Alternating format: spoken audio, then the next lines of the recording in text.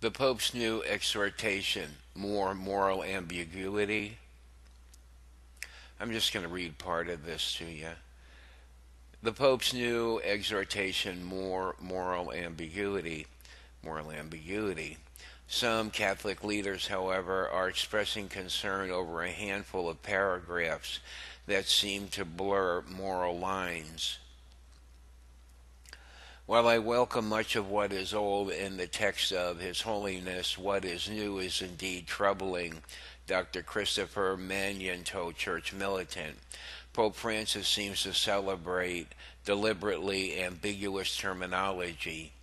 One segment seems to push the seamless garment theory, equating the gravity of abortion with that of the migrant crisis.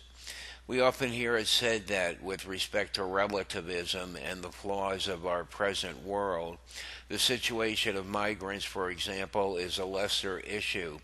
Some Catholics consider it a secondary issue compared to the grave bioethical questions. That a politician looking for votes might say such a thing is understandable, but not a Christian. Secular news outfits have published headlines assuming as much. Pope Francis puts caring for migrants and opposing abortion on equal footing. New York Times. Pope says fighting poverty is as essential as opposing abortion. Wall Street Journal. Fighting social injustice as important as fighting abortion. Pope. Reuters.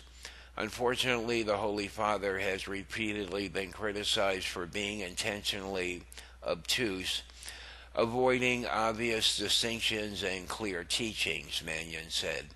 This statement qualifies as a prime example.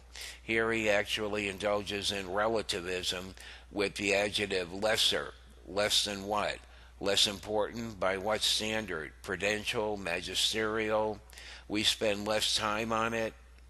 He could easily teach with clarity here, he continued, but he refuses to make clear for the faithful reader the simple terms objective evil and prudential judgment, which definitions would quickly lay out the proper terms for discussion.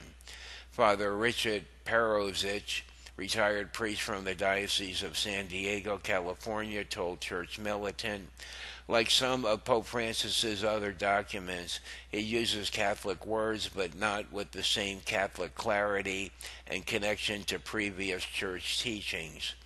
It begins with a sound teaching, a call to holiness, with which no one can argue is a work for all Christians, he continued.